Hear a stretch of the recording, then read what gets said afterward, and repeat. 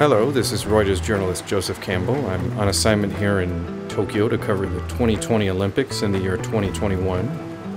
So we have just departed Narita Airport, where we underwent a heavy regime of document checking and COVID testing, and we are now en route in our separate taxis, my colleague and I, to our hotel, where we will spend the next 3 days undergoing hard quarantine. 一下机就有专人接送，但这可不是什么 VIP 待遇，而是在新冠肺炎疫情下，各国记者为了报道东京奥运得经过的重重关卡之一。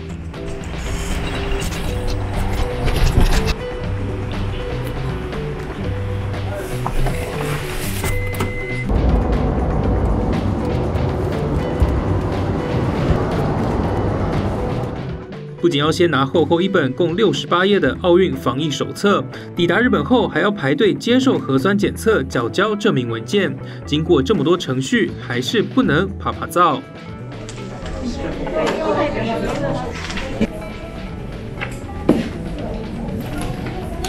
So I checked in and I got straight to my room, and thus begins day 0 of hard quarantine. Day 1 doesn't technically begin until tomorrow. In terms of meal arrangements, from what I gather, we can order with a delivery app or go downstairs every single morning and collect a takeout box for our breakfast using the free breakfast coupon.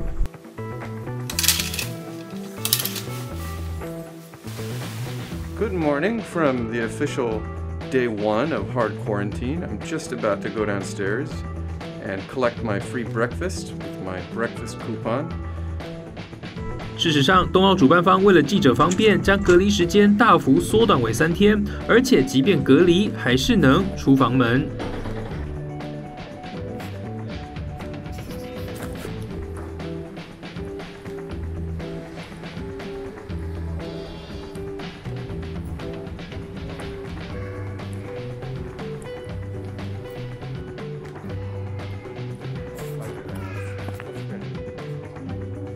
So at the hotel diner, they had a temperature check, hand sanitizer, plastic gloves prepared for us, and even a takeout box. It wasn't too crowded. The whole process lasted no more than about 10 minutes from the door to collecting the food and returning back. I got a little bit too much, so I will be saving some of that for later, but it doesn't look bad. 既然到了防疫旅馆，各种身体检查当然少不了。New surprise! I just received the first of several plastic tubes that I will be using over the next few days to provide authorities with saliva samples, my saliva samples, for a daily COVID-19 test. We also are required to enter in our daily health condition into the OCHA app, including our temperature, etc. 尽管隔离期不长，但对几乎足不出户的隔离者来说，每一天都很煎熬。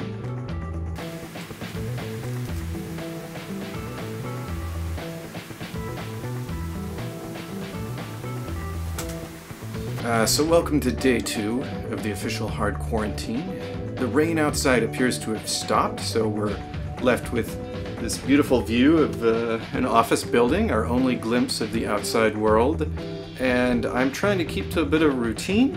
I've been through quarantine before, so every day I try to do some exercises, push-ups here and there, and I do have some work to do, including this video diary and helping out colleagues with some scripts. I'm also watching a few Japanese news programs to brush up on my Japanese. 幸好，就算人不能出去，也还是能用外送 App 吃到日本当地的食物。So I finally succumbed to ordering food with a delivery app. I usually prefer to cook at home when I'm back in Singapore, but of course I don't have that option here, so I ordered kind of an omelet dish.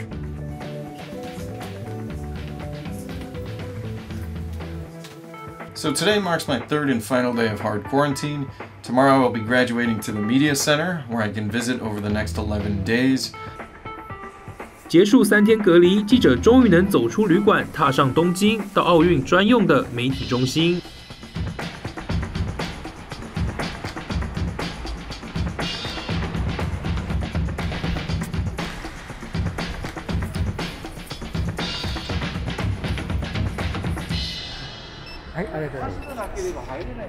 I've been told that if we don't hear anything from authorities in regards to our test results, then that means we all tested negative for COVID-19.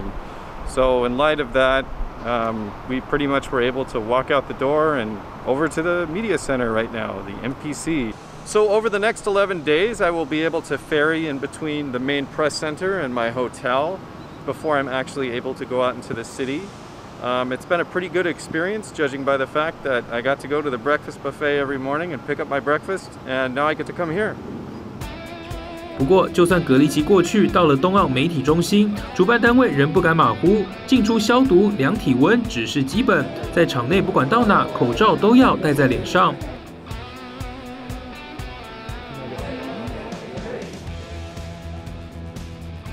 另外，现场也有 PCR 检疫站，随时为工作人员检查。OBS, together with the organizing committee and our rights-holding broadcasters, we have created a few tools that essentially will allow viewers, followers, fans from all over the world to be able to have a sense of presence, not just by watching the games, but also by being able to post their reactions, their cheers, their videos, and this will make it all the way into the competition venues. So in this way, we will create again a sense within the competition venues of international presence. So it's important that the athletes always have this sense that people back from their own countries, from around the world, they are helping them and supporting them. 这届奥运受到新冠肺炎影响，不仅先延期1年，如今赛事还采空场举行，不仅民众无法到场应援，运动员也对少了加油声还有大场面的刺激感感到有些失望。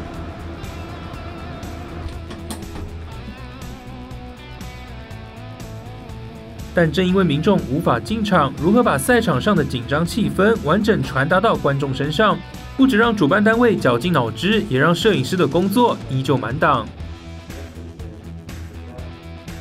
We are planning to install 17 robotic cameras and about 35 remote cameras almost in all the venues, including robotic underwater cameras. So really exciting process. We are getting some amazing pictures and the angles that are not possible with the photographers who would never have access to the catwalks or trusses that are hanging from above. 工作人员把相机一个个仔细安装到巨大的摄影架上，再逐一做好设定。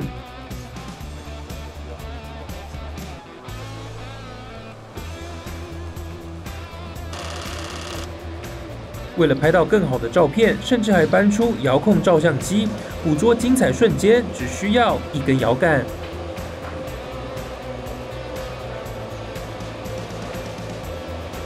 Yeah, so that's a little camera that gives us full overview, but you can also see live view through the camera. And you can release this camera wirelessly as well as through the network, through the control box, joystick. So it's like taking pictures with a joystick, which is a little bit different than handing camera in your hands. So. 而在地面装好相机后还没完，摄影师还得亲自爬上会场最高处架设相机，好把赛场上的每个热血时刻及时传到观众眼中。